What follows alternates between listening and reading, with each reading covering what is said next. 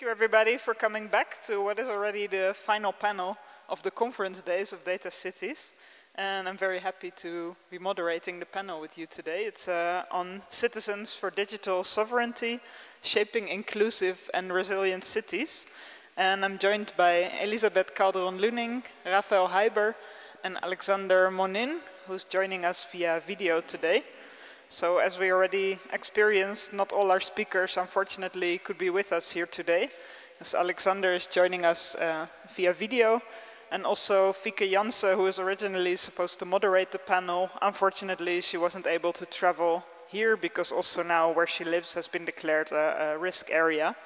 But, well, my name is Lieke, so I hope from Lieke to Lieke won't be too big of a change. So, yeah. We're really happy to have this final panel at the conference to focus on more concrete proposals, how we can make a change in the cities of the future and what we can do to empower citizens.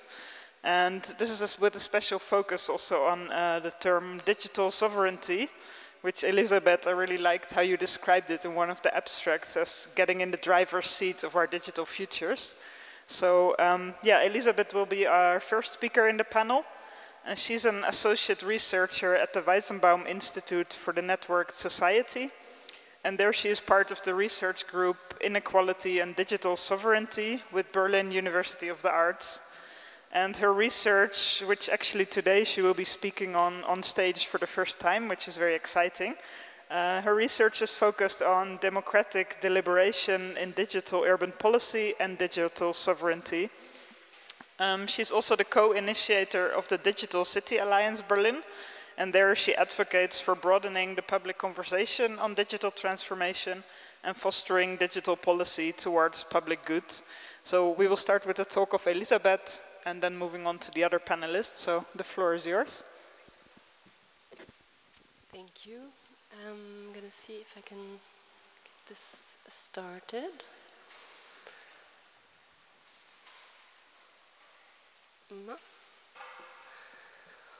Okay, it feels really interesting to talk directly after the last session because these were very big and very in-depth global questions, and now we're going to zoom into a very specific context of Berlin and some things that are happening here, especially about participation in digital policy making and how it's being tested and tried here in the city. I'm going to be talking about some things, as Lieke said, from my current research, and it is very exciting and nerve-wracking to do that for the first time. As part of my research from the research group Inequality and Digital Sovereignty at the Weizenbaum Institute, but also, as Lieke mentioned, from the network that I'm part of, which is a civil society and academic network trying to influence digital policy making here in Berlin. I'm going to start, however, with my past work, because it influences a lot why I'm researching the way I am right now and why these questions are important to me. I'm wondering if I could take this off here and move my computer up to my lap to get it a little bit closer to me. Can you take the microphone? Sorry, is that okay? Yeah, perfect. Great, thank you. So before my academic research, I have been working in Berlin for about 10 years doing very other things. I've been building urban gardens and organizing local participation in city planning and city politics and setting up self-organized learning spaces and knowledge exchange in neighborhoods here in Berlin. My engagement was and still is very much focused on civic participation and urban development. So digital politics or technology in general wasn't something that I was very engaged with at that time. So my issues were more on environmental and climate justice, on housing rights, and around the question of what kind of city we need to build for the next 10 or 50 or 100 years from now. And I co-founded an organization called Common Grounds, and we had the possibility to join a EU-funded research project called MAZI in 2016. MAZI means together in Greek, and the idea with the project was that we're experimenting with local digital networks or community networking, or also called DIY digital networks, together with communities that are usually not engaged with technology or specifically not engaged in technology development. And the MAZI project was stretched over several cities in Europe, but here in Berlin we were working together with the University of the Arts and working with communities that were closely connected to Common Grounds. So we were working with city activist groups, neighborhood sites like the Prinzessinnengarten, which is very close by here, and family centers. And the questions that we were asking these projects was, what does technology look like when we develop it and conceive it from a very local context? So what can neighborhood technology be? And how can we manage to make technology development something collaborative in these kinds of situations? And it wasn't easy to bring something like so abstract like technology into spaces that are usually managing very concrete issues like who is getting displaced from their communities, or which local little stores have to close down because the city is not allowing them to survive, or that the planet is getting hotter and we keep on putting concrete on every piece of open soil. But throughout the project, it became apparent that these issues that we were working with, so these issues about property and ownership of land and real estate, or questions of management, who is deciding what is a livable city and who is deciding who gets to live where, that these topics connect a lot to topics when we talk about technology. So we're seeing here also talking about property and ownership of digital infrastructures, of software, and of course of data, or the governance of these technologies. So for what purposes are they being made, and who profits from them, and who is included in these systems and who is excluded?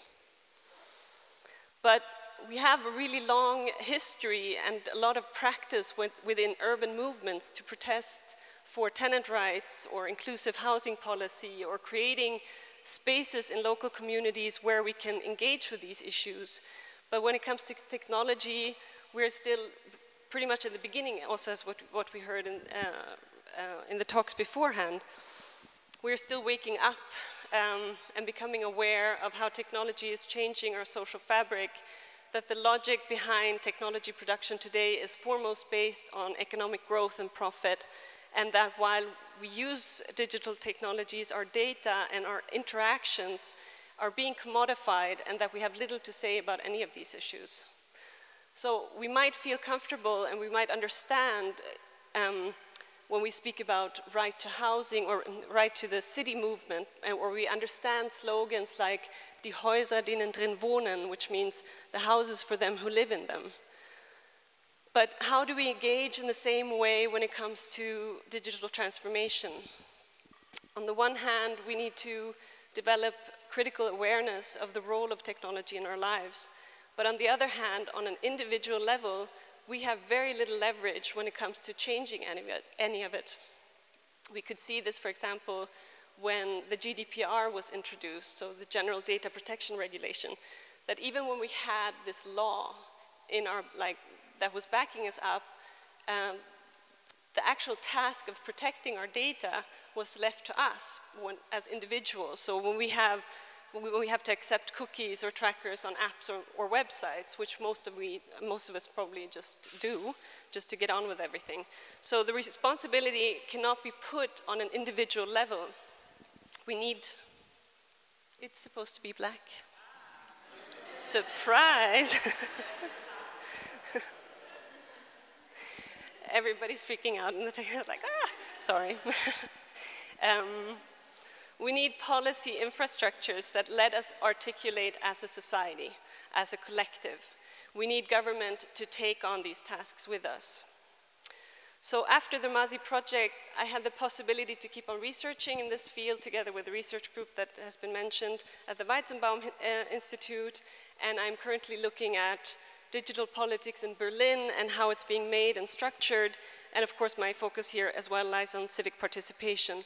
So the question is, under what premises and in what spaces is civic participation in digital policy being configured, and how is the Berlin government currently defining its role in these processes and in its role as shaping technology? And I want to halt here for a little bit because I want to address the concept of digital sovereignty. And this is a concept that has been percolating for a while now within digital policy making, and it's also a focus of the research group. And I'm trying to see if this concept can be helpful in building different digital governance structures also within cities. Now it's a picture. So digital sovereignty has long been focused on the territorial sovereignties of states. We're seeing this, for example, in the US discussions on TikTok and Huawei, where in these cases, the United States is claiming its protection of its territorial and state sovereignty and the sovereignty of its people toward another state, in this case, China.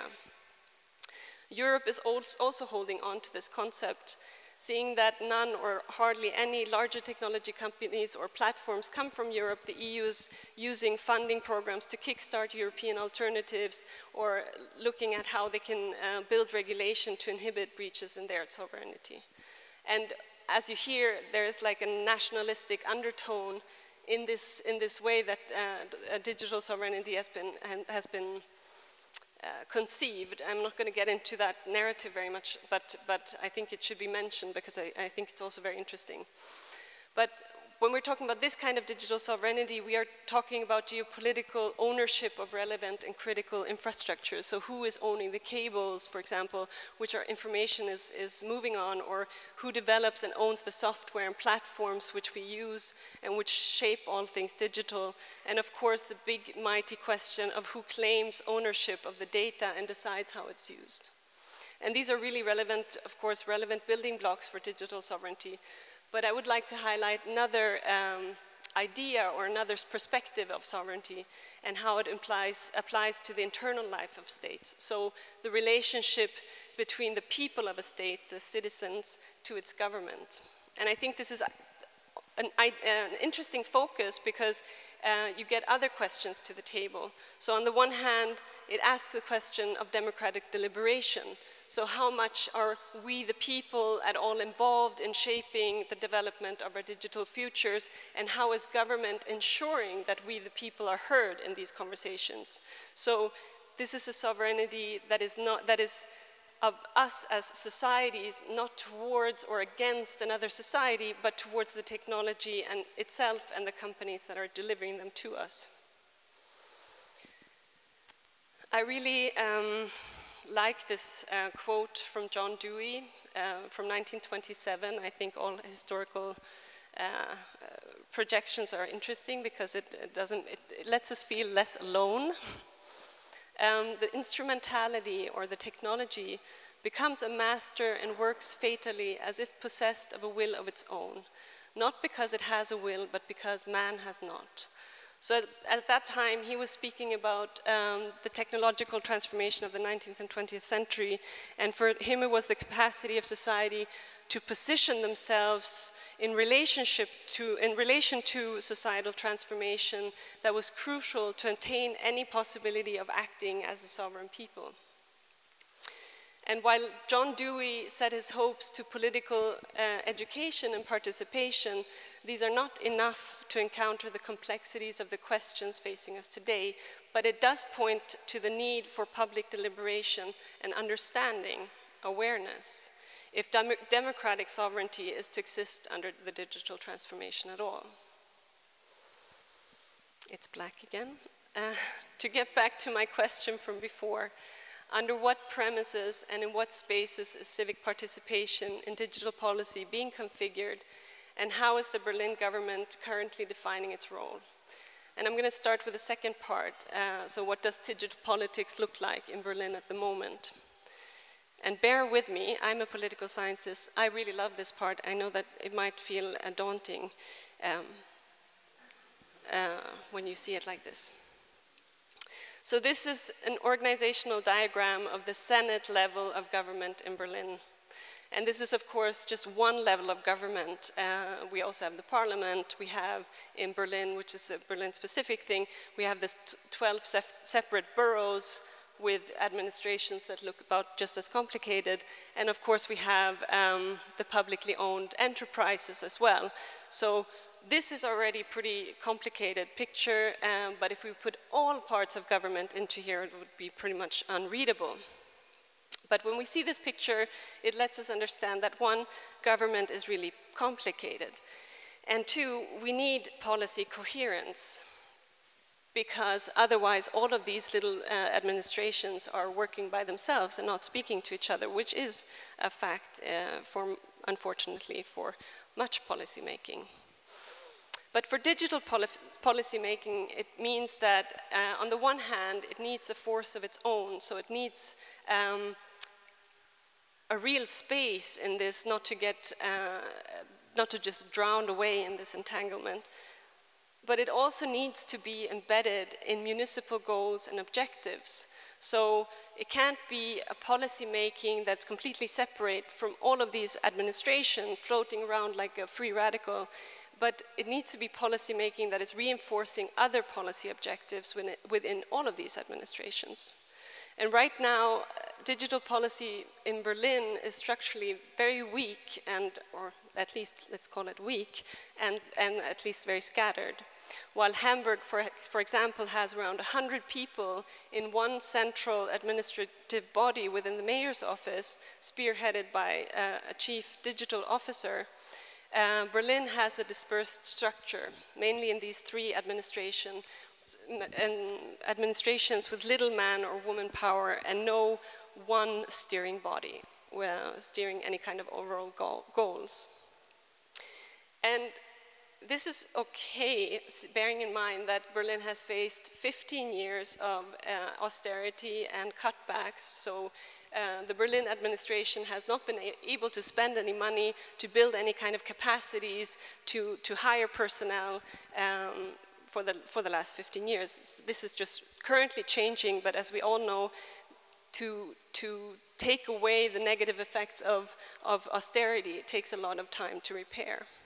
So these are the three Senate administrations that are highlighted, and they all have different tasks and objectives within this digital policy.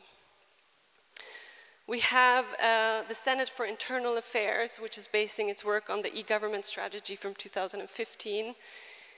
It is trying to digitalize and centralize the entire municipal administration, which is of course not an easy task because not only is it a whole lot of administrations, but each one of them and also the boroughs have been working with their own IT solutions for the last 20 years, and now this is trying to be centralized. And then we have the mayor's office, which is leading the initiatives surrounding smart city, and they're also basing their work from a strategy from 2015. But just a couple of weeks ago, this administration attained or won a bid to become a model smart city for Germany, and is going to receive 17.5 million euros for renewing the current smart city strategy. And if you want to, we can talk about this a little bit later at the Q&A. And then there's the third, which is the Senate for Economy, Energy, and Public Enterprises. And they've been named leader for developing a cohesive digital strategy for Berlin. So, but their work was started last year.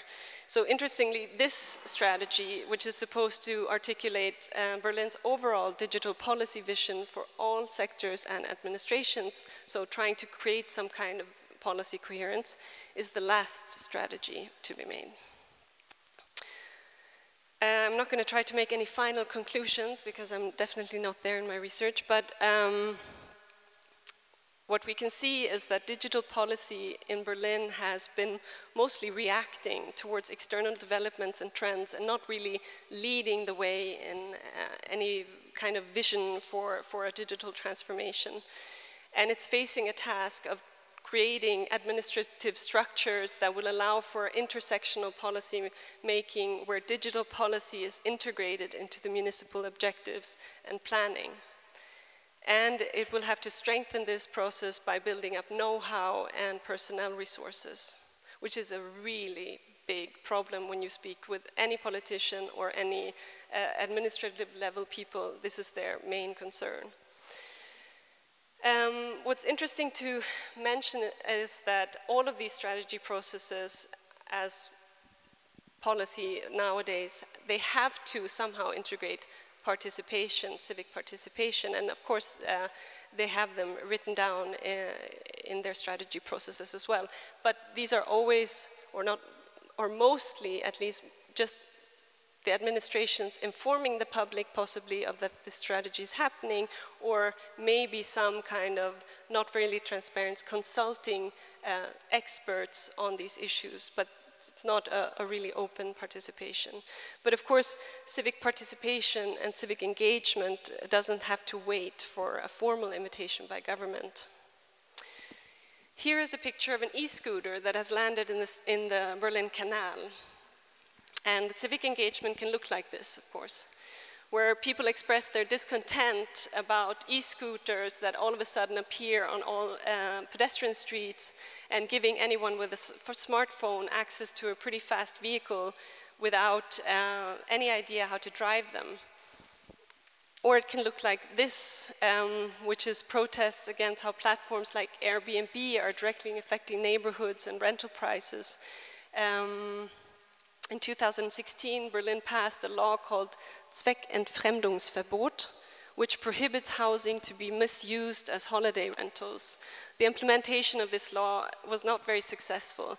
One way could have been to force Airbnb to give data to help enforce this law, but any kind of collaboration in this way has been really slow. Just a couple of weeks ago, the city of Berlin attained some data sets from Airbnb from 2012 to 2014 to at least search for tax evaders.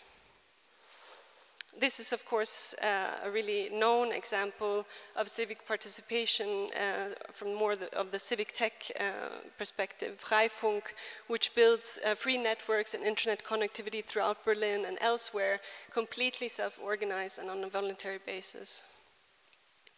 It's black.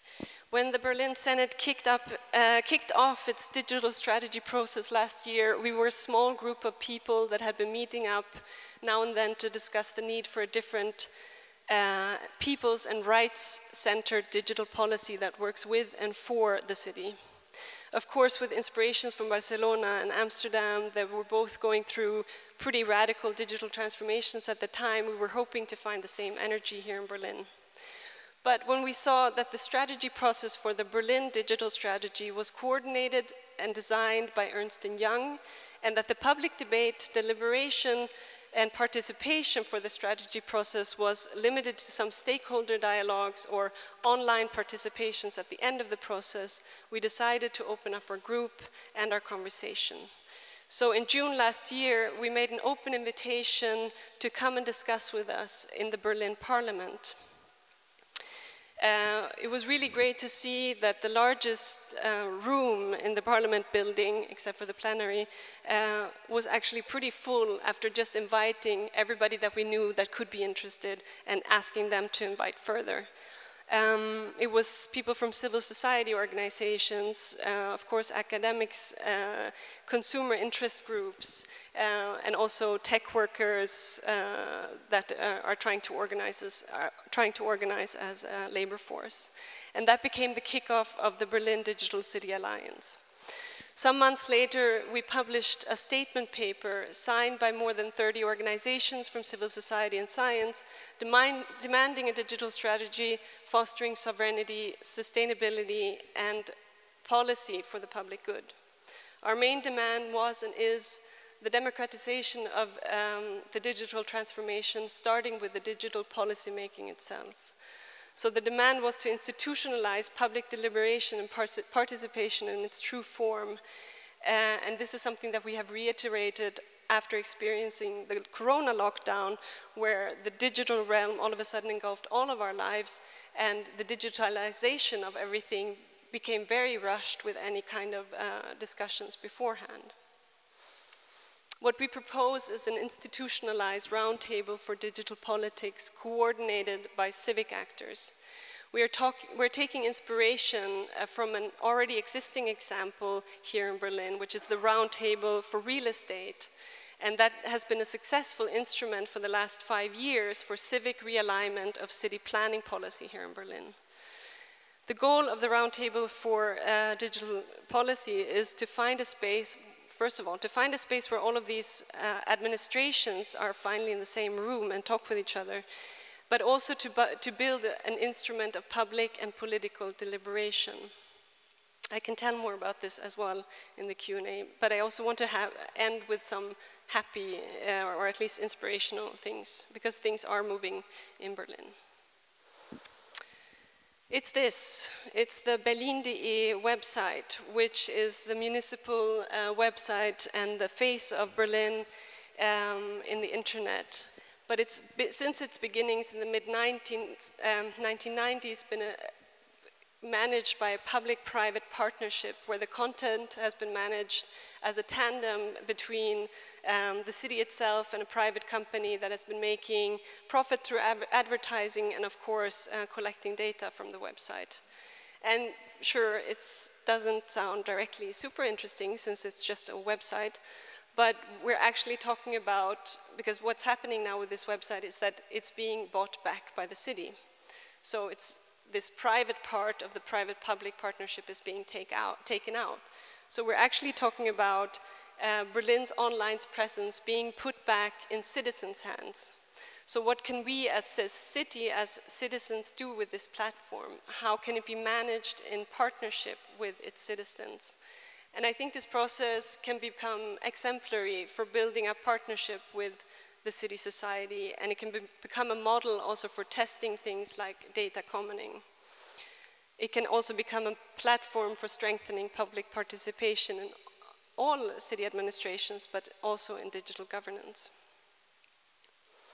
So civic engagement is strong in Berlin. And in the last 4 years, the Berlin government has built on this energy and become very progressive, not in digital policy, but in the specific field of city planning, which I started this conversation on. For the last years, or last year, I mean, a 5-year rental gap was passed, for example, stopping the rents in Berlin from going up for the next 5 years, which was a really radical thing in Germany. It's been criticized a lot from more conservative voices. The city is also buying back housing to be able to regain some agency when it comes to housing justice. Even the word disappropriation, so the renationalization of some housing companies, is something that you can hear being talked about in the Berlin parliament.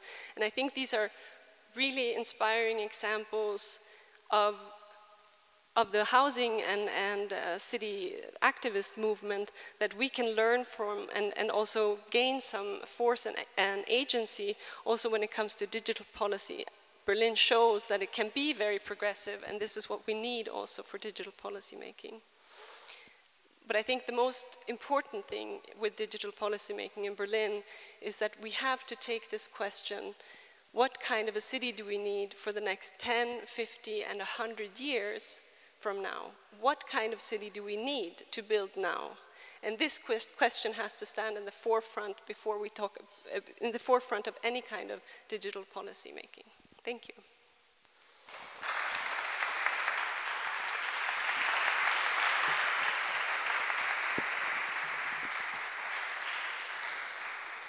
Thank you very much, Elisabeth, for a great start of this panel, and brought up already a lot of questions for me, but I'll hold on to those until the other presentations have been.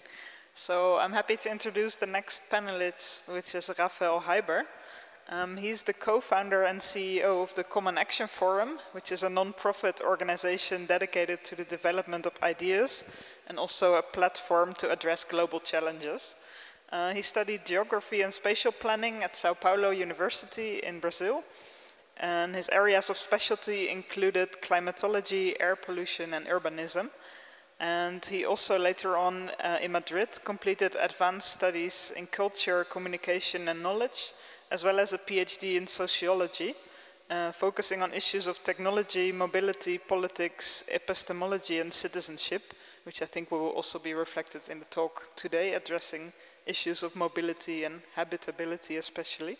And then also very interesting to mention that he's currently editor-in-chief of Metapolis, which is a newly launched online journal which is proposing ideas that go beyond traditional borders of knowledge and also confront global challenges. So very much looking forward to your talk, and thank you for being here. Thank you very much, Lieke. Thank you very much, Tatiana. And I'm very happy to be here at the Disruption Network Lab. It's the first time I'm here, although I met Tatiana in other few occasions. And I think now with the presentation, with one detail of this presentation, I might have made now a few enemies in this room. Being presented as a CEO of an organization, and this is actually a terminology that we try to not to use for many years, but at the end we just accepted that here it would work out something different, but in other places it automatically named like that. But before I was coming here, I did not realize, and it was just this afternoon, I saw something related to tactics of empowerment, and I was not aware of that.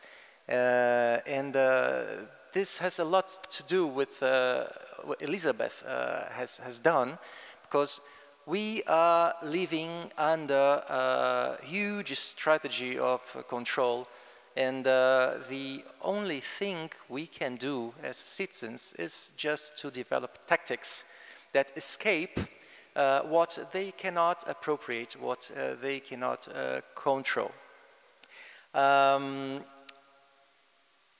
Before going directly into the topic I would like to talk tonight, I think it's important to emphasize that we have to assume the complexity of all the topics we are trying to analyze, which means there is no easy answer for any question of we are trying to pose. And this has a lot to do with the struggles we are facing in our times. We see everywhere everyone has a way to simplify all the problems, all the circumstances of our life, and we end up not having some kind of common basis to dialogue and to propose any kind of agenda that we can build that would be positive for the majority of the people and of the citizens. This being told, it was said that I am a geographer and I am a sociologist. And this is, I think, bad news for you, because it means that I am not a specialist on anything. If you are a geographer, you try to see things in a very horizontal way, differently than, for example, a geologist that goes deep and defines what was under your feet. We try to connect the elements that can produce the space where we live. And in a very similar way is also sociology, which was actually a not very well recognized, I would say, field of expertise or science, because it's not also dealing with someone that can be easily applied or something that you can really demonstrate. And so we live in a world of specialization, and that's why we are here now. We can use a microphone, we can use a computer, because there were brilliant minds that worked on these issues and could deliver us some gadgets, some assets to work and to deal with. So what can a geographer or a sociologist do or help, or to add something to this discussion and to this debate? I think it's the effort to generate a kind of transversality, that we can connect the knowledge that has been produced in different fields of our actions, of our expertise, of our knowledge, and come up with some explanations that can make a little bit clear why we do certain things and we do not do other things, and why certain things take place in one place and not in other place. And talking about technology, it is, for me, a very curious question, what is going to be tomorrow? Because as we could see yesterday with the panels we had, or 2 days ago with the movie, we are asking ourselves, what can artificial intelligence do in our lives? And as a social scientist or a geographer who has, who has tried to do some regular research, I try to think of the ontology of the scientists themselves, because what we are doing now is something very handmade, because we have to organize all the phases of a research. We have to produce the data we analyze. We have to, I don't know, to deliver a kind of group of discourse and analyze it and then deliver the results. And now we have such amount of data that we are going to another phase, and the ontology of the scientists themselves who try to understand what we do and how we do the things is being faced by this reality that is controlled at the end not by governments but by private companies.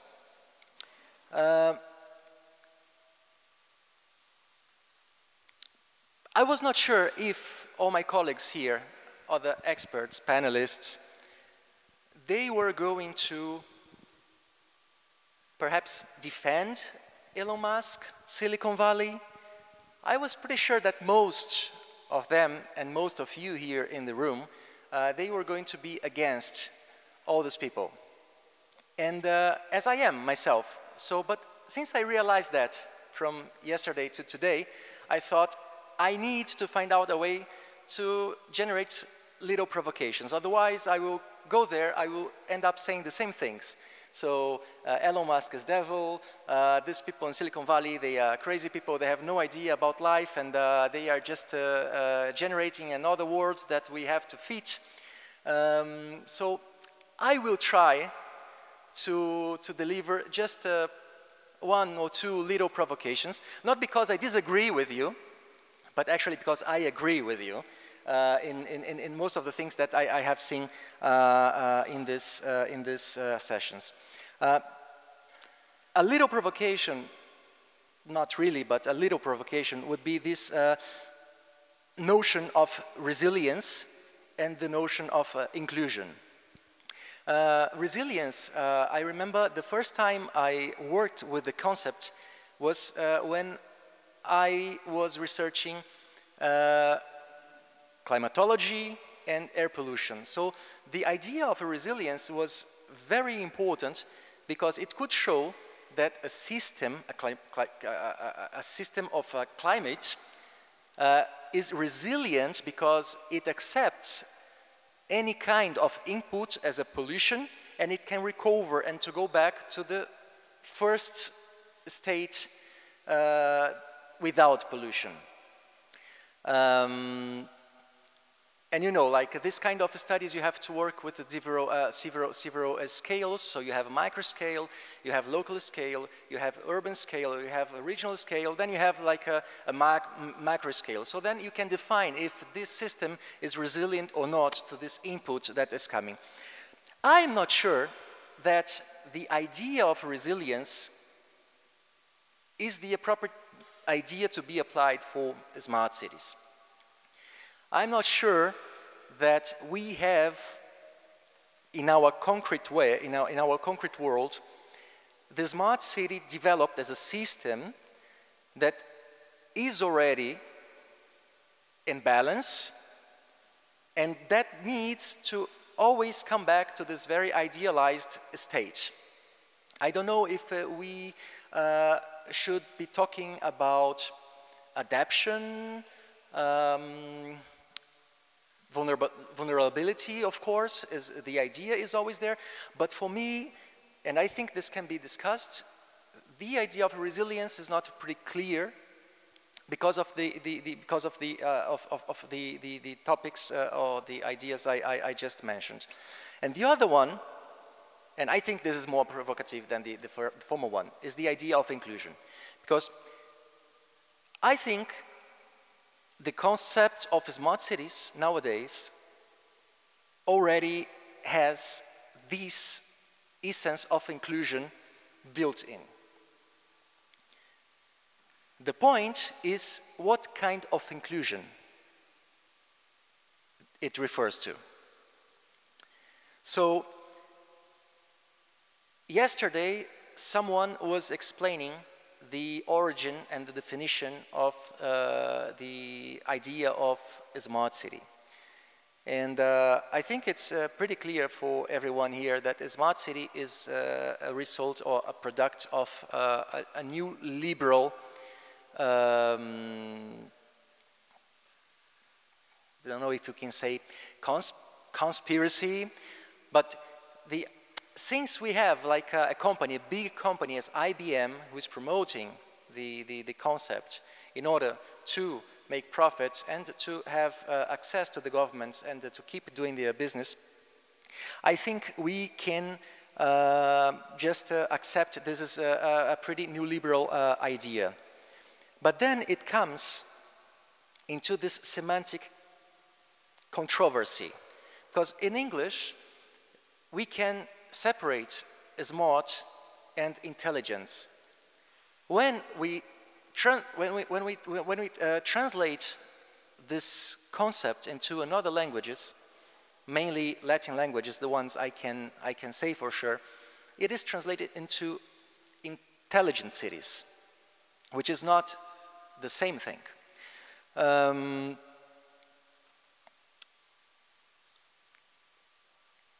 I will talk a little bit further about this issue of smart, but I think we have to really connect not as an operational concept, but also the semantic connotation, because smart is actually what this ideology, this new liberal ideology, tries to promote. I don't think it's really the idea of intelligence, it's really the idea of being smart. You don't need to be intelligent, being smart is enough. Let us see politically what's happening in our world, and if you see United States, for instance, it seems like having a president who is smart is enough. It's the idea of the opportunism. How can we decide, or how something can be decided into a very short-term interest? So I think this is something that differentiates a lot from the idea of intelligence, is the contrast between smart and intelligence.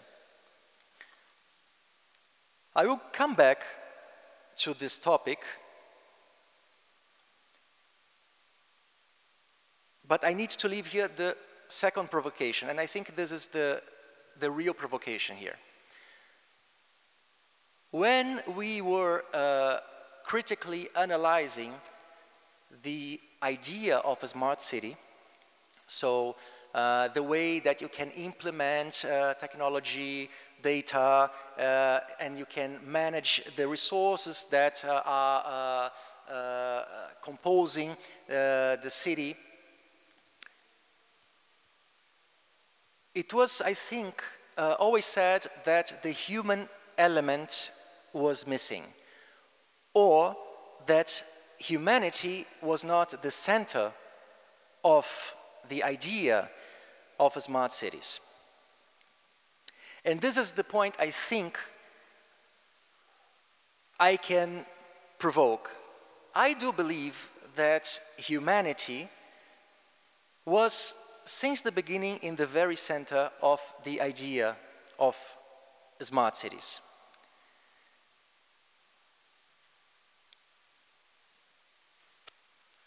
Why? Because since we converted everything into economic assets, also human acts, human existence, so we talk about human resources,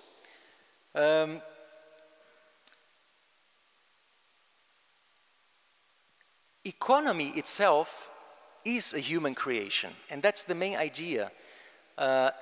If we cannot go into this separation, and it goes into epistemology, it goes into practice, and if you cannot recognize this is humanity, when we talk about economy, it's human, it is not in the nature, it was not there given to us. It is a priority that was built to follow and to make kind of actions for us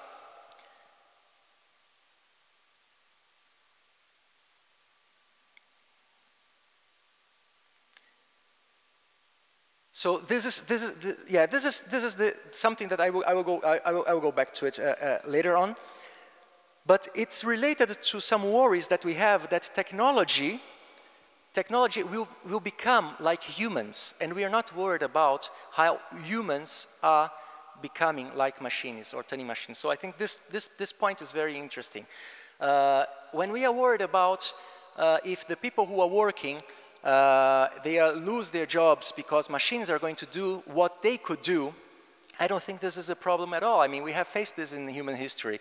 We have faced this through revolutions, industrial revolutions, technological revolutions. But the problem itself is when humans start to act as machines.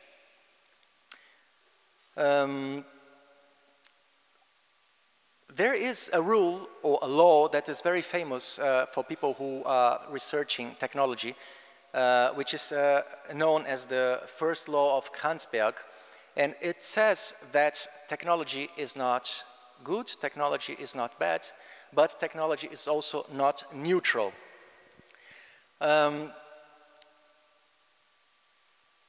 This is something that together, along with other theoretical approaches that actually we are lucky to have them. We are talking about technologies that are pretty new, but I think we are lucky to have some experts, some philosophers, some people working on epistemology, some people who are really could imagine what was going to happen in our future. They could give us already a kind of a guideline or a kind of roadmap to what could happen in our future. There is something, I mean, I particularly like a lot someone called Peter Sloterdijk, who is a philosopher here in Germany. And he wrote 20 years ago something called The Rules for a Human Park. And it was actually a kind of text to tell us how we would face post-modernity, how we would face what would be the rules that could apply when actually this idea, this previous idea of humanity cannot be applied anymore. So one of the problems we have to face is the idea of humanity itself. Because we are living with technologies, we are living with gadgets, we are living with a different sort of assets that are determining our subjectivities, and they are, of course, kind of hacking this kind of origin spirit or ethos of humanity. And if we do not accept that this very original notion of humanity is over, we might face problems to deliver new rules or to reach a new social contract. That's actually the challenge that we are trying to confront in our generation. Two things that I think could help us to think about the things we do, how do we experience this world as a citizen that is influenced and determined by technology and by other artifacts, infrastructures, institutions, are the notions of mobility and habitability. And this has been completely changed through technology. First of all, mobility has changed in terms of the ways we move, the ways we can move information, the ways we can move our social roles, the ways we can move also within social structures. And mobility is never alone. Mobility has also its other side, which is the idea of habitability, the way we are and the way we experience this world. And this is always mediated by something. And now, through technology, this is the way that 2 minutes. Okay.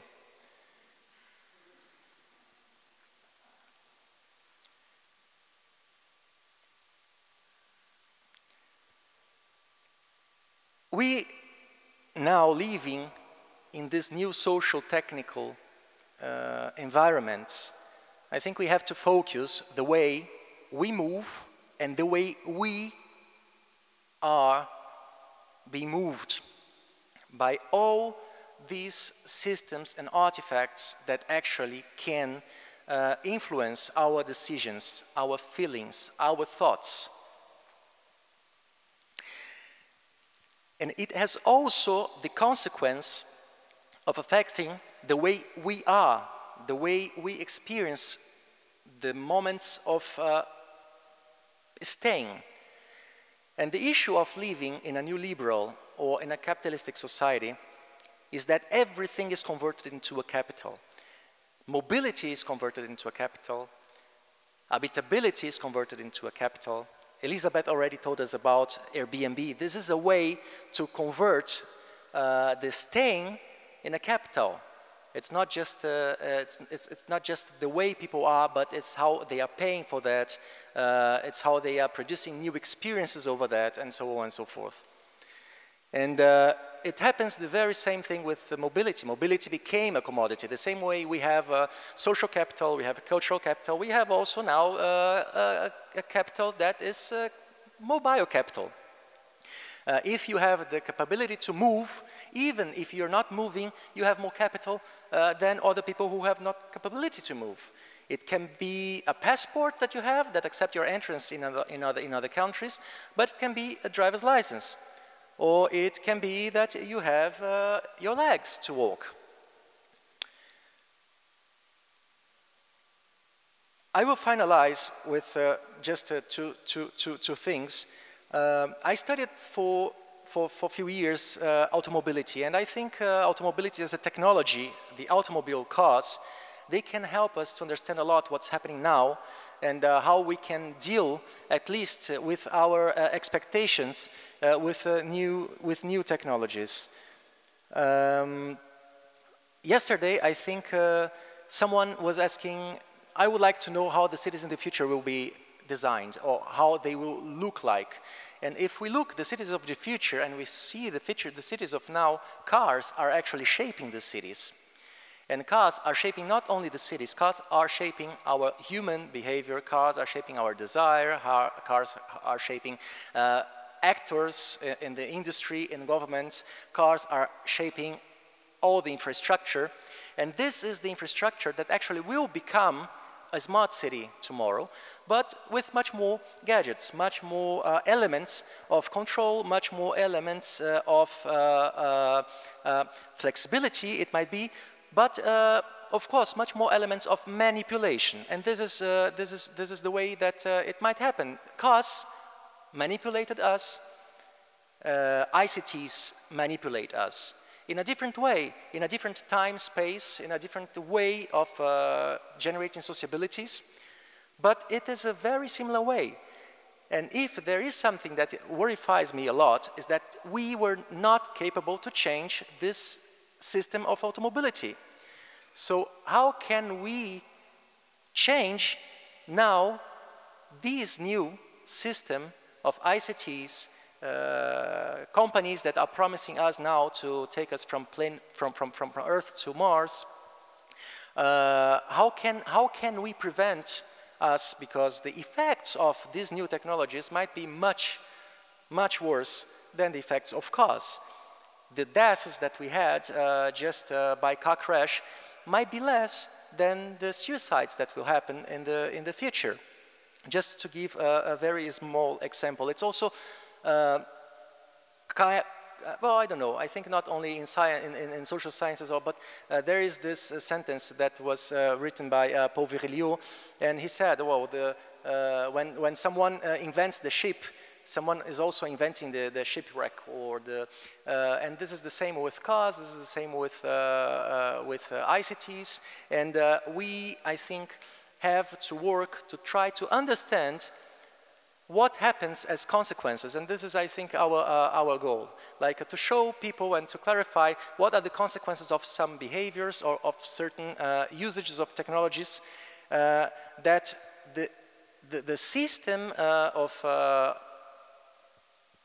let us say, our neoliberal world is not really very interested to show. And just to finalize,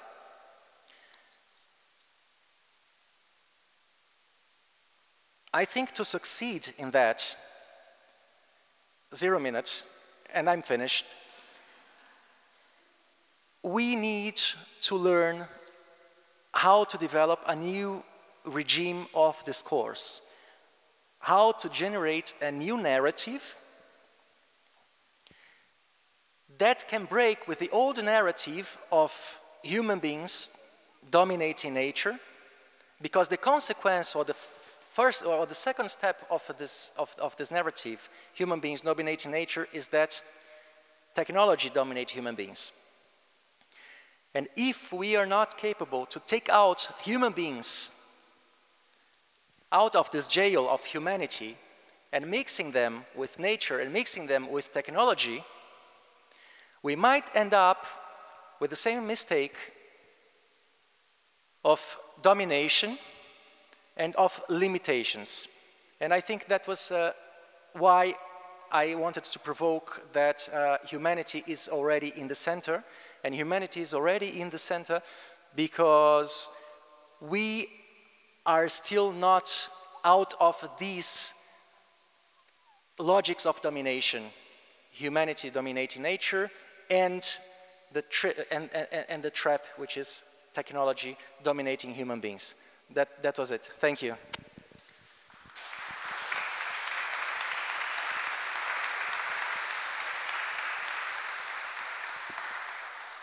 Yeah, thank you very much, Rafael, for your contribution and also for the few provocations. And I think it's quite a nice bridge to Alexander's contribution, because I think he might also make a start to address this new narrative that we need, that you were mentioning. So I hope, Alexander, you can hear us well and that you're fully with us, even though on the screen. So Alexandre Monnin is the scientific director at Origin's Media Lab and also a professor at the ESC Clermont Business School in France. And he's the co-founder of the Closing Worlds initiative and also heads the new master program Strategy and Design for the Anthropocene with the Straight School of Design in Lyon. He received his PhD in philosophy from the Panthéon-Sorbonne University in Paris, and his thesis was dedicated to the philosophy of the web. And recently he also co-edited an issue of Multitudes, which was entitled, Is It Too Late for Collapse? So, Alexander, I'm very interested to hear your final part of this panel. Well, thank you very much for the invitation. I'm sorry I couldn't be here with you. We have a few problems in some regions of France where I come from. Thanks to the Disruption Network Lab for the invitation and for making it possible for me to nevertheless be here with you. I really wanted to come. I even completed my slides on time, which is a first, but I hope my presentation will make up for it. So, to begin with, so my presentation is entitled The Defeasibility of Smart Cities. So to slide 2, please. So as you said, I did my PhD thesis on the philosophy of the web. I was also for 3 years a researcher at INRIA, which is the main computer research center in France. This is a kind of French MIT. And while I was working at INRIA, I did ask at some point some colleagues there why they were working on smart cities. And interestingly, no one could answer that question. No one was able to say why, as researchers, they were dedicating time to that topic. Because of course, such programs are not, proposed by researchers, but by big companies. I've heard about IBM, we could mention Cisco, and of course now lots and lots of other companies as well.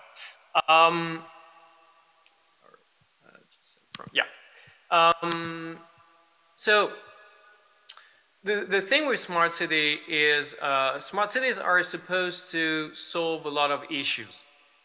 There is Sevarid's law in the 70s that says the chief source of problems is solutions, meaning that with smart cities you somehow aim to solve a problem like making urban areas more resilient, solve the environmental crisis, and blah, blah, blah. But in fact, by aggravating it, solving current issues through technology and data management, whereas maybe these issues were caused by technology and data management, among other things, of course. And to do that, and that's my third, sorry, I think it's the third slide. Yes, thank you. You have to solve a few issues, like the Jevons paradox and the rebound effect, the problem of optimization, meaning that when you optimize, and smart city is all about optimizing, you end up using more energy, more everything.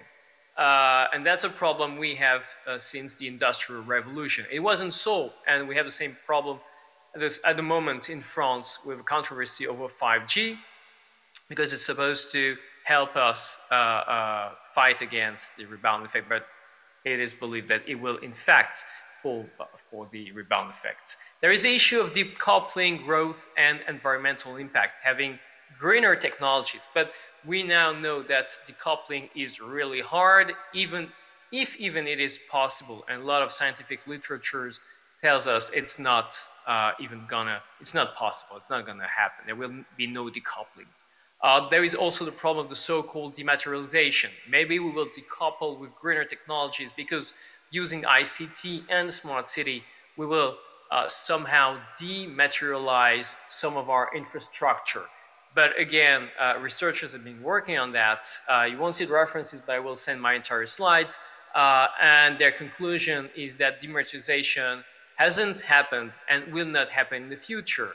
It's like Blockbusters was all about brick and mortar stores. Now there is Netflix instead, but Netflix is 15% of internet energy, traffic and energy. So that is absolutely huge. It's a displacement of materiality. There is no dematerialization. And then there is, of course, the issue with the continuous growth of the environmental impact of digital technologies, which, of course, is a problem. It's gonna be stronger and stronger in the future. So, yeah. I want to show, and that's the next slide, an excerpt of a movie. I don't know if you've seen it. It's Network by Cine Lumet, an idea by Paddy Chayefsky. Maybe you can we can see the excerpt of this little film, and I will be able to comment on it after that.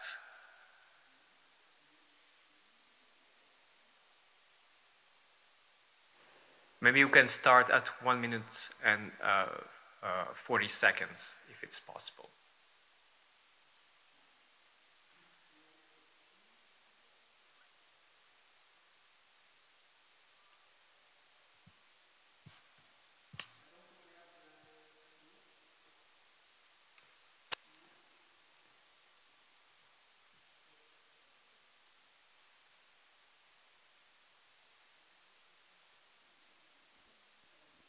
I don't think we have the film here, unfortunately, do we?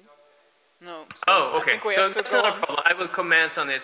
No Maybe problem. I will comment it. on it. So, yes, sure. So it's an excerpt when you hear Ned Beatty talking to the main protagonist of the movie, and he explains him that the world is no longer a world of nations. It's no longer a world of people. It's no longer of human beings, but it's a world interconnected cybernetic systems. It's not using the word cybernetic, but this is really what it is describing. And what is really interesting is when you look at this excerpt dating from the 70s and compare it to the discourse over a smart city. Maybe you can show the next slide so that I can comment on that. The next slide is about it's a talk by former IBM CEO on a smarter planet, if I remember well. And the thing is, in the movie extract I wanted to show, the Ned Beatty character is talking about corporate cosmology. And this corporate cosmology basically is a cosmology of systems. It's a cybernetic cosmology. And now that we have all this discourse, and more than that, about smart city is supposed to be revolutionizing our way of looking at things. But my take is it's not revolutionary at all. It's really business as usual. When you compare two discourses, they're really similar. Of course, the movie extract wasn't an exact description of what was happening at the time. It was also projection.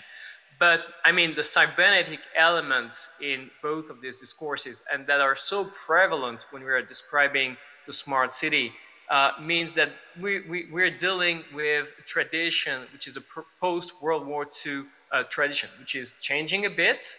There are more digital elements. Some of the technologies are changing, but the cosmology has basically remained the same. And I think it's appropriate to call that cosmology corporate cosmology. So instead of looking at smart cities as being revolutionizing everything, even being innovative, I'd say they are business as usual, and they somehow, for that reason, belong to the past. And this is something I would talk about for the remaining of my presentation. Yeah, there was a nice paper entitled by Orit Halper and Robert Mitchell and Bernard Geoghegan, the smartness mandate. And they say advocates of smartness see opportunities to decentralize agency and intelligence by distributing. Oh.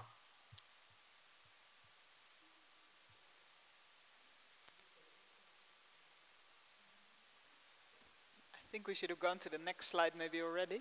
Yes, there we go. Yeah. And so they say,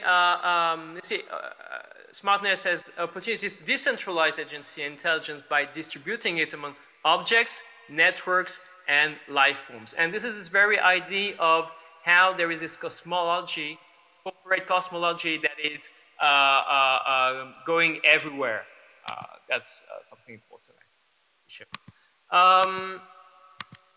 So with smart cities, we can say that this cosmology, this corporate cosmology, extends to cities themselves. They become firms, they have competitors, and they rely on the same infrastructures as corporations do, which is a huge transformation of what city used to be really. Why solutions won't work here? Because the problem with digital technologies, which smart city is a part of, is not an accidental but an essential problem. There is the rebound paradox that won't go away, and the fact that physicists in France called José Lois calls digital technologies zombie technologies, and they essentially are zombie technologies, something I will explain in a moment. And the fact that decoupling is nigh on impossible, meaning that we already know that smart cities won't solve the problems they are supposed to solve, because those problems cannot be solved by technological, even infrastructural solutions. About zombie technologies, I can say just a few words. So this physicist explains that zombie technologies are basically technologies that are not based on renewables. There are technologies for which technological objects become obsolete in no time, and that, on the other hand, produce, how should I say, junk that stays for a very long time, that somehow stays alive. So whence the idea that these are zombie technologies. They do not know how to die. They produce new geological strata and things like that. And we have to deal with them for a very, very long time because they are not well immersed in biogeochemical cycles and processes. So why solutions won't work? Environmental issues are not merely a byproduct, but an integral part of the model. They're not negative externality, but a necessity. Yet with smart cities and techno fixes in general, they fit well within the model of global governance of climate issues. More and more parties are taking up climate issues, like cities, like corporations, at their level without tackling fundamental issues of growth, the extraction and use of fossil fuel and the likes. And why is that? Because something that a German politicist, Stefan Eckhout, who's been working in France for quite some time, in his last book published this year entitled The Climatization of the World, he explains that the model of global governance regarding climate issues is based on so-called end-of-pipe measures that we try to regulate outputs and therefore greenhouse gas emissions. But international negotiations will therefore mainly concern the distribution of the global effort to reduce emission. On the other hand, we will not tackle the question of inputs in the processes that determine the evolution of emissions, such as energy production, industrial development models, or the functioning of the world economy. And this is why we are relying on techno fixes, because on the one hand, we have institutions that foster growth, and on the other hand, we have institutions that try to decarbonize the economy. But you have strategical institutions on the one hand, and tactical institutions on the other hand. And tactical answer to these problems is innovation, and among these innovations, you can count smart cities. But as I said, for various reasons, that will not do. Intrinsically, and also because it's a way of not tackling the real issues at hand. I would say the problem also is not the solution. Going back to technology and philosophical discussions about technology, which we heard about during the last talk, I will say about the late Bernard Stiegler's theory of pharmacon, meaning both the cure and the poison. The late Bernard Stiegler and the Internation Collective wrote about smart cities in the last book he published entitled Bifurqué in French. Against technophobic trends, they insisted on the importance of technology, just as Stiegler did for his entire life. But technology is different from technologies. One can oppose zombie technologies, including smart cities, and yet refuse to embrace a technophobic position. That's why technodiversity matters. Making distinction between different kinds of technologies is extremely important in those debates. There is not just technology in the singular. The technical system or technical systems, but in singular, the technical system is thought to be disrupting the social, economic, legal, and the likes systems, as if it was always in advance. That's why it's so disruptive. But this time, we may say it's not in advance, but rather out of sync with the current situation. We probably do not have the means for these technologies, for these infrastructures in a time of the Anthropocene. So we might think of these technologies as backwards and not forwards looking. The IoT, for example, the Internet of Things, dates back from the 80s. Smart cities appeared in 2005, and we know that these perspectives, as I said, do not fit well with, you may call it the Anthropocene, the impending collapse, the ecological meltdown, or the looming extinction. The smart city is thus a good example of what I call obsolete futures. Futures which are obsolete as soon as they become extant. Innovations that are 40 years old, and now that they are arriving, we already know that they are entirely obsolete and will not problems of our times. Maybe they could solve, I doubt so, but problems that we had 40 years ago, but they will certainly not solve the problems of our times.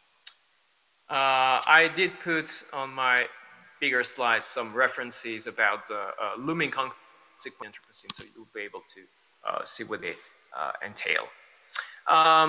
Some issues. Ernest Stiegler, for example, takes for granted that smart cities will happen, but no attention is given to movements of resistance and tactics deployed to shut down some project like Quayside in Toronto, which was in the summer. From a strategic perspective now, not just tactical perspective, no effort is dedicated to synchronizing the scenario of the smart city with what we know about the trajectory of the Earth system in the Anthropocene. This is where I develop my notion of the negative commons. The negative commons is a concept I propose to somehow understand the transformation of the commons inside Anthropocene, meaning, to be very brief, that we will not just inherit resources that everyone wants to appropriate, whence the issue of the commons and how we can avoid that, how we can avoid the so-called tragedy of the commons, maybe was never really a thing in history, but of course an ideological discourse. With the negative commons, the issue is more how we can inherit polluted soils, nuclear plants, obsolete technologies and obsolete futures, that kind of things. How we can inherit them democratically and what we do about them. Do we have to live with them? Do we have to dismantle them? And how we do that democratically and by the people. That's the topic of negative commons. And I would say smart city being something already obsolete, and we knew it would be obsolete, is somehow a negative commons that we are inheriting right now. And we must learn how to inherit it. So with a colleague, Diego Landivar, we indeed, and that's a slide, that's the next slide, slide 6, we launched the Closing Worlds initiative, which is basically all about, I think it's the slide before, but anyway, it's the Closing Worlds initiative, which is an initiative about how we may both inherit existing infrastructures and how we can learn what we can do with them, how we can, and at the same time make innovations not happen. As I said, obsolete innovations not happen, because most of the innovations we have right now and we will have in the foreseeable future is obsolete innovation. So we have to learn to avoid it becoming extinct. And that is something we do not know really. There are no courses about that, and we want to remedy that with the master degree that has been mentioned, strategy and design for the Anthropocene. So there were two directions: avoiding innovations to come to existence, and dismantling existing technologies, infrastructures unfit for the time to come. And we're currently helping a city of more than 100,000 inhabitants to foreclose some of its infrastructures with democratic protocols of renunciations that call for broader transformations. Onto the slide and the title, Looking at Pressing Issues for Cities. I think you saw it, but you can think about smart cities and think, okay, we have some issues, let's invest in smart everything to solve them. But the problem is that we already have a problem for cities, even cities that are not smart. Cities will face issues of food security, rising sea levels, extreme heat, sometimes deadly heat, problems of access to water. And regarding all these problems, I'm really not sure smart city will not aggravate them and certainly will not solve these issues. So we do not even know if there will be cities in the future, let alone smart cities. So we might not go in the right direction there. Next slide, please. This is an illustration of that. It's a schema that represents, that's just for France, because I'm French, sorry, but the issues that cities in the future, 2050, will face. So extreme heat, problems of, as I said, flood, and the likes. So are we sure that the developments we're projecting on smart city are compatible with those developments which are much more scientific? That's a question. Meanwhile, in France, in Grenoble, once a place where smart city was first implemented,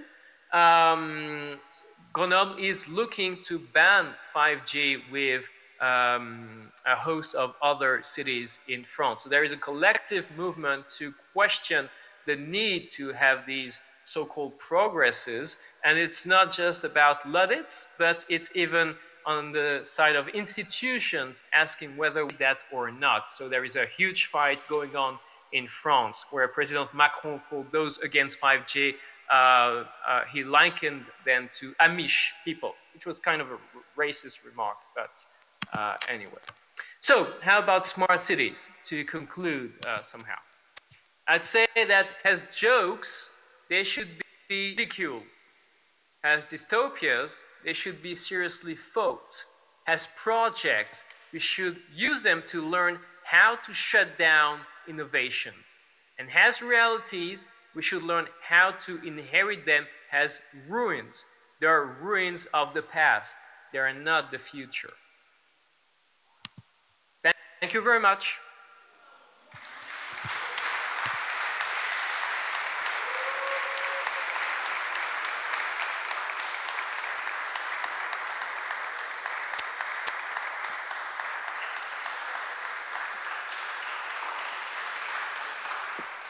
Thank you very much, Alexander. I don't know if you could hear that there was quite a long applause from the audience, so very well received talk, and I'm sure it will bring up also some additional questions for the Q&A. So before we move on to the audience, I just have a question also for the other speakers of tonight. So I wanted to ask you, Elisabeth, in light of your work on the Digital Cities Alliance and the Berlin Digital Strategy, if you could talk a bit about how maybe, hopefully, the view of these developments have changed since the coronavirus pandemic. So suddenly, of course, people had to work from home and there was an increased focus on digitalization, like you also mentioned. And seeing your slide of how the politics is structured, I envision it won't happen too fast, but maybe have you seen some positive developments or a new outlook on the digital in Berlin? Yeah, that's an interesting question. We had the Alliance, actually, we met up sometime in April, May, to try to collect some learnings that we were seeing during the lockdown, and also to try to reflect them into what do we need, what kind of digital policy do we need. And we see, like, I mean, there's several dynamics in this. One is that everybody was very quickly digitalized, of course, and even school systems and administrations realize that they do lack something if they don't have computers, and they do lack something if their employees or their staff don't have computers that they can take home, which was a huge problem in Berlin. And a lot of Berlin's public service was pretty much put on hold for some months because everybody was sent home and nobody had a computer that they could work with.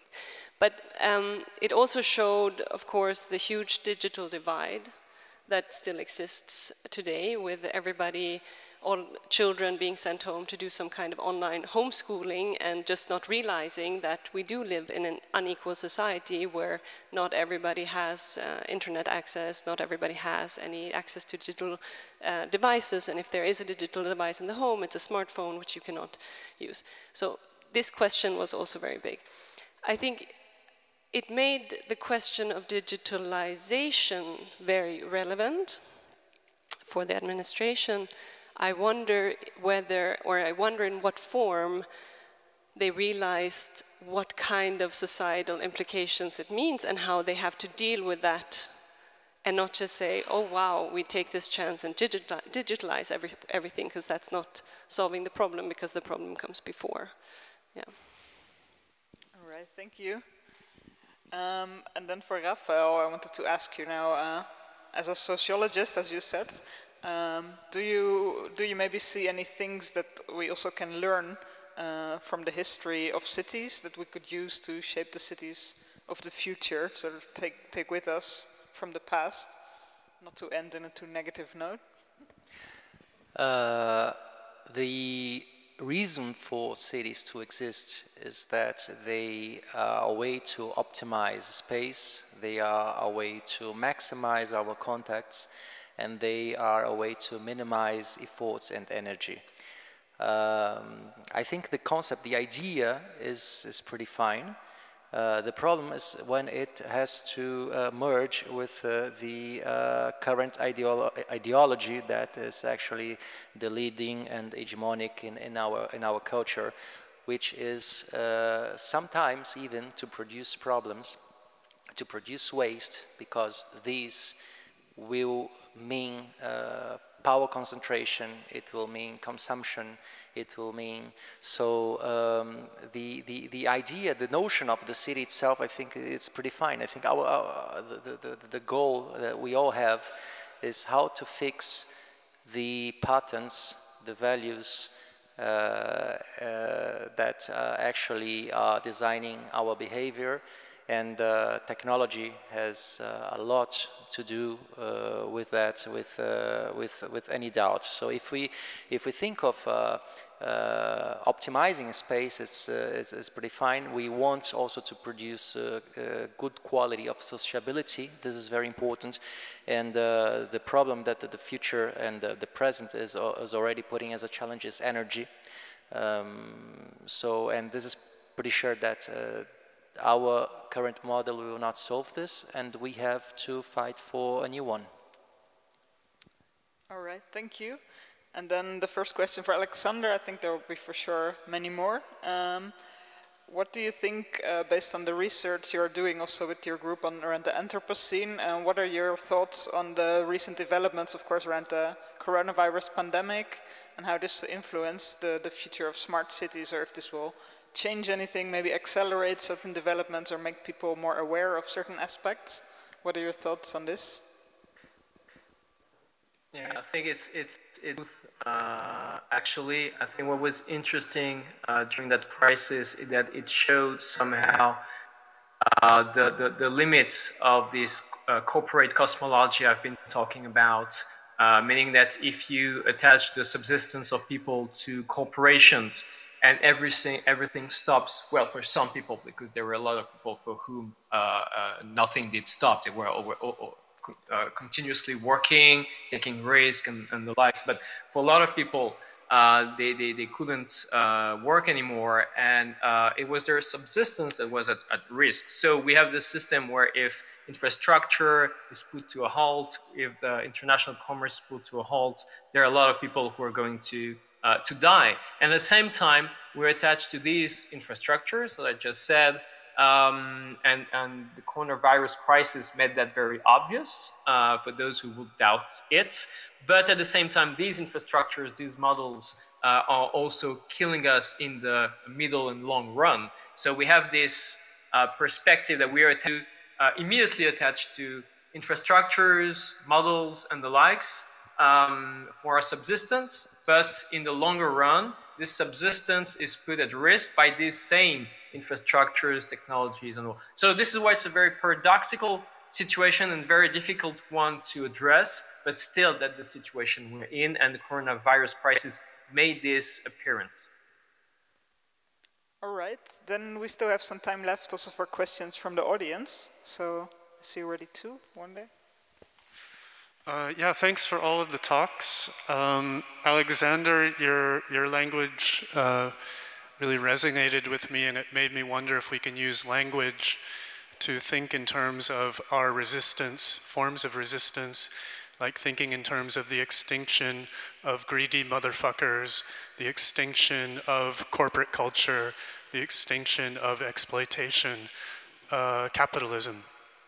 And in doing that, I think, I tried to point this out yesterday, that I think it's really good to think in terms of making our neighborhoods and our communities incompatible with the dead smart cities.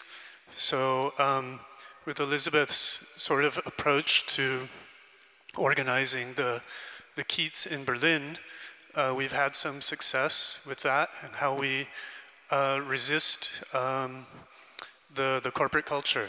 And I think we can inspire ourselves to think about how we can continue in that mode, because the smart cities are actually being made to contain resistance. I think it's one of the biggest agendas of the surveillance state and the smart, interconnected, overwatching kind of culture. So if any of you can reflect on some things we can move on to protect ourselves from these horrible corporate plans. Maybe I could say just something.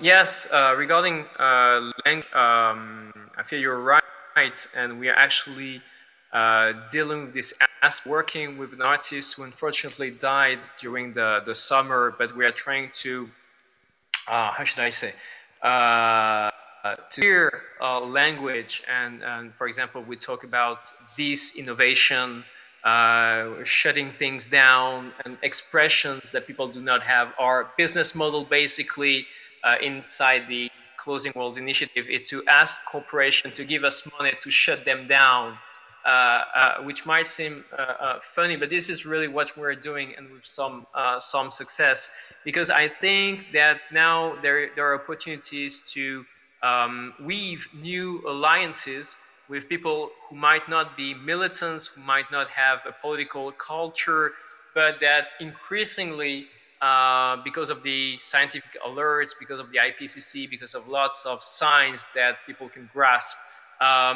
there is somehow, what should I say, turning up against, for example, the corporations where they work. Lots of engineers right now, especially in France with the collapse movement, which is really strong, are against some technologies. Lots of CEOs are bosses during the day, and people who believe in collapse during the night interviewed some of those. So there are new political lines which are not the ones that were dividing people in the past, and we should try to work with these people. For example, in France, Orange, the big ICT company, has had engineers sending a note internally requesting that 5G would not be done, and giving arguments against going so far into doing 5G and then the smart city.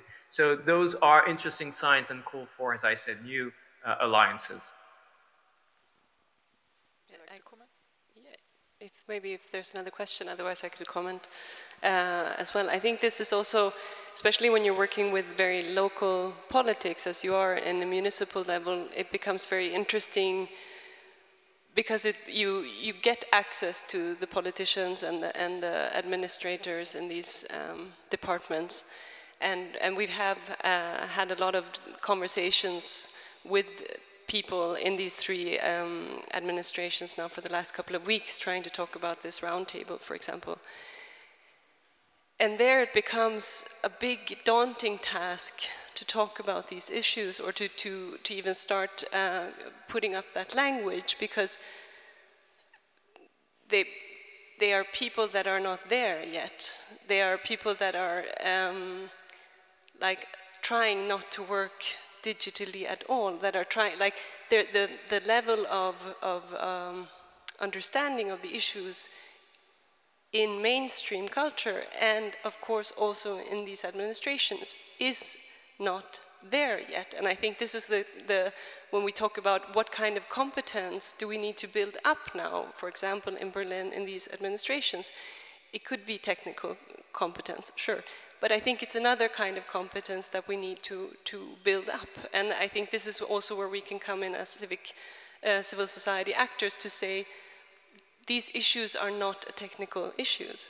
Like, for example, during this digital strategy process, all administrations were sent a questionnaire on Excel, by the way, and everybody sent it, or not everybody, but a lot of administrations just sent it to the IT guy. So what does the Berlin digital strategy mean? Let's ask the IT guy, maybe he knows. So this is the level where we're standing at right now, and this is, we should see it as also the perfect moment, because then we're all pretty much in the same room. We are all getting aware at the same time. I think this is yeah, really important right now. I think there was another question there in the middle. Hi, thank you all for your talks. There was something that Alexander said about like differentiating between good and bad technology. In many activist circles, I've meet a lot of friends and comrades and who say, you know, oh, technology, all burn it down, oh, we hate it. And I sometimes agree, but I'm also a technologist. So maybe if each of you could say like just one thing you would maybe identify as a good and a bad technology for a better future, I would be really curious. Oh, that's a great question. Who wants to start? Maybe Alexander? No, please go, I have to say something, but... Or reflecting for a moment? No, I can, okay. I mentioned zombie technologies and living technologies. So as zombie technologies are built on renewable resources, living technologies will be built on renewable resources, which is not necessary, but a good thing, will last for quite a long time and will not become zombie waste, meaning waste that cannot disappear, that cannot die. Just like ICT cannot die because we're using ore, we're using metal, we're using a lot of things that are not part of any cycle, biochemical cycle. So living technologies, for example, will be a good technology, but that's not the only criteria. If I advocate for technical diversity, that's just not to push for one kind of technology. There are lots of debates, in France at least, around low tech, which is maybe not characterized in a nice way, but it pushes forward the ideas of repairability, of understanding the technologies not like black boxes, but being able to interact with it. So all these aspects are better than those that we mainly have right now. Yeah, Udo, maybe join that. I mean, as I said right in the beginning, I built urban gardens for 10 years. So this is a type of technology building or reconnecting to technology that has left our societies, especially in the urban realm, and that we need to reconnect to. But I think it's difficult because obviously you were not thinking about that kind of technology, I'm guessing. But of course, a lot of digital technology is great, right? Like we are just living the Jetson family here. Like I was watching that as a child, that you could talk with people over the phone with FaceTime. This is pretty cool. But I think these are the criteria that are, like, as fast as you put that in the light of climate crisis and climate catastrophe, then all of that becomes irrelevant because it's just nice to have. But of course it's great that we can communicate and theoretically democratize information. But how do you put that in the perspective of climate change? I would insist in this case of technology is also merging with us, and it's always creating a new kind of social roles, a new kind of subjects. So when you create a car, you are also creating the driver, you are also creating the passenger, you are also creating the pedestrian that already existed, but not into this framework. I think for us, I feel good when a technology can help me to understand what is behind all these complex connections. And I think it's bad when it just turns our relations much more opaque and unseen. So if we can use technology to to make things much more transparent, to show us the consequences of our acts, and also to improve the liability that we can have on institutions mainly, because since the level of complexity is increasing so much, the idea of only individual freedom will not be enough. So we need to rely on institutions, and I think technology will have also a very important role institutionally. Thank you. There's another question here in the front. And maybe more later, but there's a microphone on the way.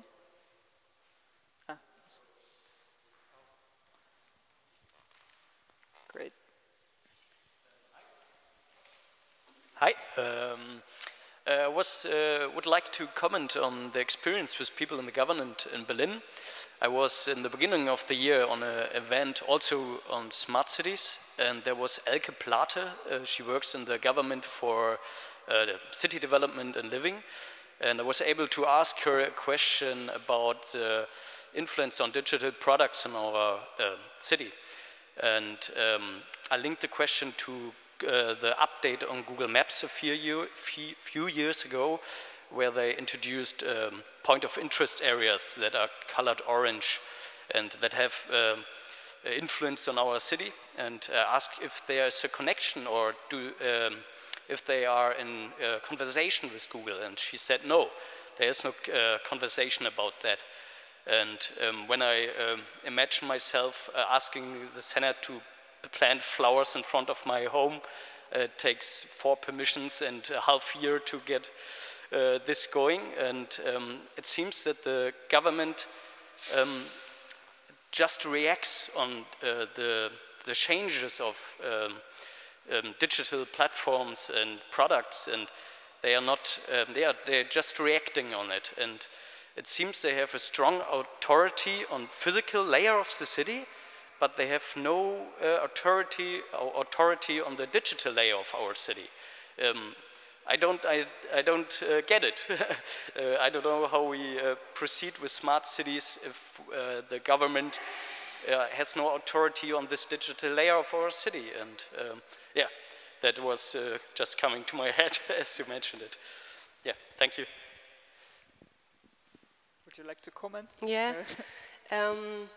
Yeah, that's pretty much the problem, no? I think this is about, it's also about like a cultural shift and of making government understand that whether or not they understand what's going on, they have to stand in our corner and protect us as a society. This is their job.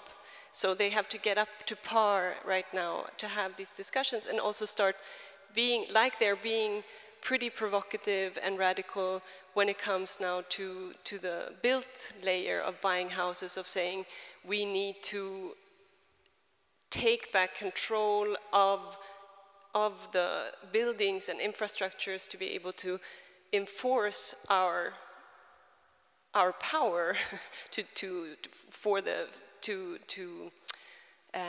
towards social justice, for example. The same way they have to start thinking about the digital. And this was an example with the Airbnb thing, or with these scooters, for example, where they're just pretty much lying on their backs and saying like, sure, they can come. It's like innovation. We have to be open for this, especially because Berlin is trying to profile itself as a smart city, as a startup city. I mean, there's a lot of venture capital here and so many startups. So I mean, they're doing a lot of work to put on that image as well. But I think we have to make them understand that they're standing in the wrong corner at the moment, and they have to, they have to take on the role to shape the digital.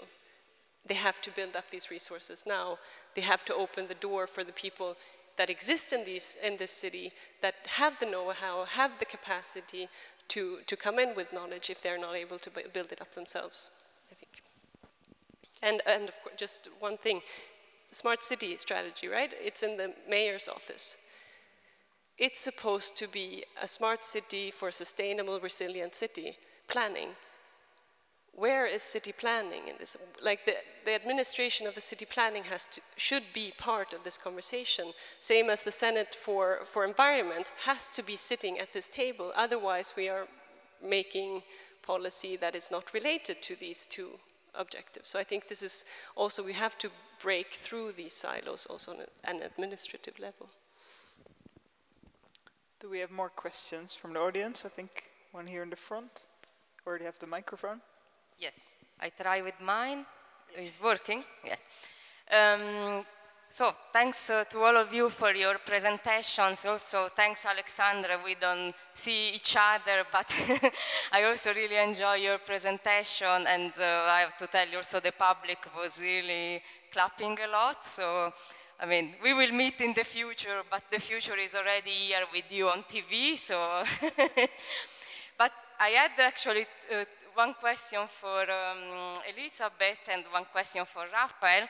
And I think actually my point is to take the provocation of Rafael, because I think was also directed to me, since I did the title of this panel. And by the way, I'm also a sociologist, so we can have an interesting battle. But I don't want to go too much in detail of that. So my question would be I don't want to much speak about the discourse of resilient city, but more about the discourse of inclusive cities and inclusion, because since you also work a lot on the topic of habitability, I wonder how you could consider the future of the cities related to habitability without inclusion. So I still believe that this concept is important, and perhaps you want to comment on that. And then instead with Elizabeth, I have kind of concrete question, because you were saying that the plan of the cities of Berlin, a smart city, started in 2015, if I understood. So I would like to understand a bit better why in 2015, what was the plan that they had in that moment, and what is going to change towards the future. I know also through your group you are having a dialogue with policymakers. Maybe you can tell us a bit more of what they are answering to you. Okay. Tatiana, thank you. No, the idea was that the program is great. I think I had just to do that little provocation, because the inclusion in this sense, on the idea of a smart city, inclusion has to occur, because you need to include everyone as a consumer. And that happens, and this is either because you pay something, or because you are giving your data. So we can take Uber here, we can order a food, and the professional, the guy working there, he will receive his money for his job, but partially for the job, because actually he is data mining, his data mining, and for this part of the job he's receiving nothing. But he has been included. So yes, it was only the provocation, because we are not being included as citizens, no? And that's I think the discussion. But then we also have to move the discussion from a smart city into something else, because the idea of a smart city is that one, is to include you, I wanted to know about habitability. And the habitability is also within this idea of a smart city is the economy of attention. So if you are not moving the way you have to inhabit a place, it has to be related to any kind of consumption. It is your attention that's been consumed, or it is the way you are paying for a place to live or a place to stay. We had the case of Airbnbs happening, people being actually pushed out of the cities, and it is always to relate to this logics of the financial market. What they do nowadays is not only to sell things and to buy things. They are actually selling things that do not belong to them, or they are selling things that do not even exist. And within these logics, everything falls in. Mobility, the way we have to expect that autonomous cars will be our future. But then while you are moving, you're at the same time inhabiting a place, which is the car, and they might be showing you some kind of publicity, trying to sell something, or just collecting your data to understand the patterns of mobility. And so this is a kind of the coin with two sides. So you have mobility, but you always have any kind of you have to inhabit it, the space. So if we are talking about smart city, within the framework of a smart city, it will be always trying to transform yourself or your behavior, your present, your past, or your future into any kind of a product. It will be commercialized anyway to you. Yeah, and to your question to smart city strategy, yeah, it was written 2015. I have not looked into that strategy process so closely as the other, as the digital strategy process. But when you read the document, it feels like it was something that Berlin had to do to not like pass, to not miss the bus and not have a smart city strategy. But when you read it, it's actually just a collection of very eclectic different projects that could be called smart. Because they have sensors in them, and then saying that this is the smart city strategy. But there was no implementation plan, there was no operative plan, there were no indicators to say what is good, what is bad. So I think everybody agrees also within the administrations that it was not a well-made strategy. And now with these 17.5 million euros, they want to renew the strategy, and they're saying that they want it to be very participatory and so on and so forth. And we will see how this process goes, I think. They will, we were speaking yesterday with Staatssekretär Negle. I don't know what this title is in English, but at the mayor's office. Secretary of State? Yeah, Secretary of State of Berlin's mayor's office, who is the person leading this smart city endeavor, and he's very upfront with that Berlin is very far behind on very key issues. For example, he was saying that that when we are speaking about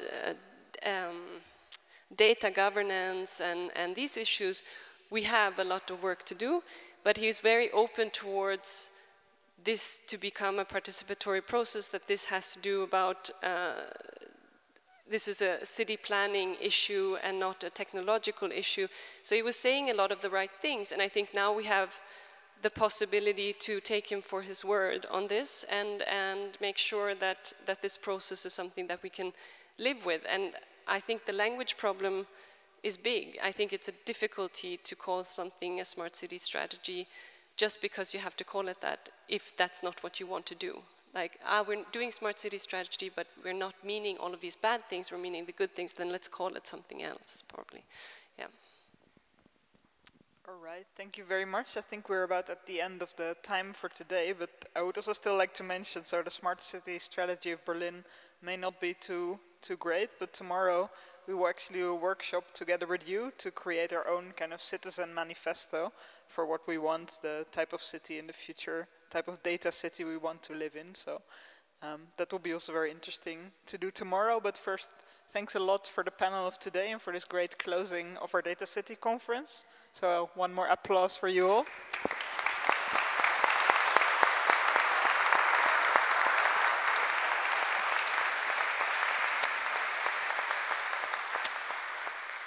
And then, yeah, we'll call you off stage, and then Alexander, and then Tatjana can join me for the final closing of our event.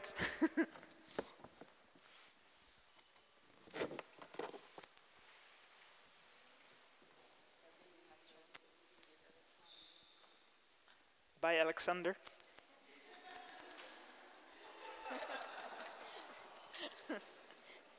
So we won't be too long because I think now is late, but as the tradition we usually have, we want to conclude the conference stream with some announcements for the next activities and also the day of tomorrow. Come a bit closer, otherwise we are always not in the... a cable yes. that I don't know if long enough, but I think will work. Yes. And so we will announce what happens next, and then also what happens in November. And we will finish with the thanks to all the people that worked here. So I pass it to you to describe what happens tomorrow. Yeah, so like I already briefly said, there will be some workshops happening tomorrow. So tomorrow is actually the closing day of the Data Cities event, which is a day focused on the community. So it comes out of our activation community program. And on this day, we will focus on getting hands-on with the topic and also learning from some of the people that have been speaking at the event in a more workshop format. And we will open the day with an artist talk by Simon Weckert on his Google Maps hacks project.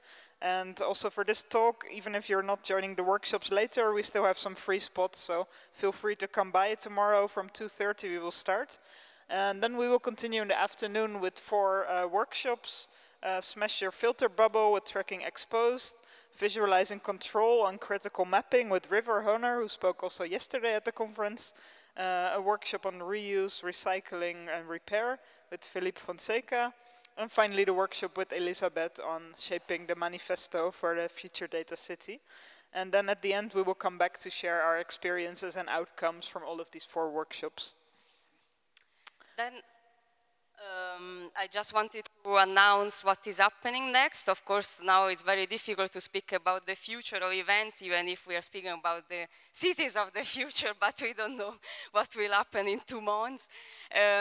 We are planning our next conference the last weekend of November, so let's see what will happen in our pandemic situation. But so far, we are planning it here again. Then we have to understand who could join and how many people we can invite. But this will be our hybrid concept of development. And this conference is called Borders of Fear and is about migration, security and control. So we wanted from the Disruption Network Lab point of view to analyze the discourse of migration, but also of security connected with the closure of borders. And from one side, there is an aspect of closure of frontiers, also creation of refugee camps and escalation of security. At the other side, there is also a strategy of cultural closure that is related to right-wing propaganda and the idea of increasing surveillance and nationalism related to migration. So this is not an easy topic. We never really went into it so directly at the Disruption Network Lab, but we really think is the time to speak about and understand this topic as well. So the dates will be November 27, 28, and then again we will do the, 27, 28, yes, and the 29, we will do another day of a workshop with Lieke. So the idea is always to then conclude with an event that is related to the communities. But now we want also to conclude with our thanks. And first of all, I want to thank all the speakers that came, and Mauro Mondello, that is hopefully still watching us online, that has been curating the conference with me, but is in US trapped there. Oh. No, not really trapped, but I mean, he's actually doing great things. He has a world fellowship at Yale, but at the moment, apparently, if you go to US, it's very difficult to go out. So he could not come to the conference that he also worked with. And I want to thank our production team that did a really great work. Elena Velianowska, Nada Baker, and Monty Harmony. And Jonas Franke for the design that, and visual and all the great animations that you saw in these days, and Steph Lenk for the communication. Thanking the rest of the crew, and maybe you want to do, otherwise I'm just speaking alone. Definitely, so we want to thank our great video team, which is Gonzalo, Gabriel and Angel, which have been filming all the talks, which we will then also upload later to our archive on YouTube. And of course, a really big thanks to Rana Vadikari, who is taking care of the streaming from the Boiling Head Media. Yeah, was and a he big really work. did a great job this time. It was quite challenging, but he managed very well. So many thanks also to you, Rana. Then we want to thank Riccardo Bernardi, who did the photographs for this event. And also Elisabeth Enke, Francesco Mancori, and Thorsten Utken, who did the support for the technology. And finally, we want to thank Kim Sanu, even though she already left, but she was helping us at the cash desk, and also assistant event management. And then also thanking Jasper and Guillermo, who helped us for the setup and the takedown. So thanks to everyone. And then thank you, Lieke. Thank you, Tatjana. And we will meet tomorrow at 2:30 for the continuation. Yes, hope to Thank see you. many of you there.